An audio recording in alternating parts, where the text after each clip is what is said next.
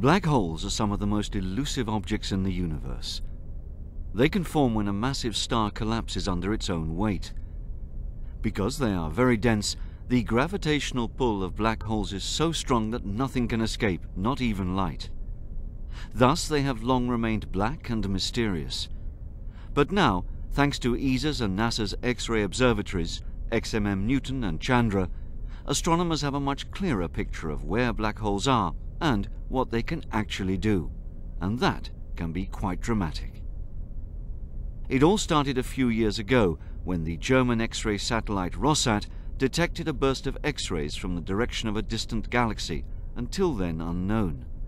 The burst was so violent that the X-ray energy from that galaxy, called RxJ 124211, suddenly rose dramatically. What puzzled Dr. Stephanie Comossa of the Max Planck Institute for Extraterrestrial Physics near Munich was the shocking contrast between the tranquil appearance of RxJ 1242, shown by normal optical telescopes, and the fierce blasting seen by Rossat's X-ray eyes. Most galaxies emit X-rays, ours too, but usually at a weak and constant level. Here, however, the story was completely different. This galaxy suddenly flared up in X-rays. It became thousands of times brighter in X-rays than all of its millions of stars taken together. Yet, in visible light, it still looked like a perfectly normal galaxy, so that was quite puzzling. Still, Comossa and her team didn't know precisely in which part of the galaxy the X-rays originated. But the exquisite pointing accuracy of NASA's X-ray observatory Chandra gave them a definite answer. The X-rays came straight from the galaxy's center. Then a thought began to form in Comossa's mind. Could this burst of X-rays be just the last cry of a star ripped apart and swallowed by a massive black hole?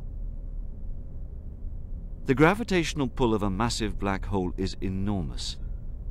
If a star like our Sun happens to venture too close to such a monster, it can easily be stretched and torn apart. Differences in gravity acting on the front and back of the star eventually disrupt it. Like in an explosion, most of its gas, shown here in red, is ejected and manages to escape. But some of the gas is trapped by the gigantic pull of the black hole and slowly spirals in, forming a gas disk. The presence of a disk was the signature Comossa was looking for. If our theory was right, there had to be a disk of gas around the massive black hole, made up of the debris of the disrupted star. In these extreme conditions, the gas is heated to millions of degrees, emits strong X-rays, before disappearing forever, swallowed by the black hole. So we had to be quick to catch the burst of X-rays before it would fade away.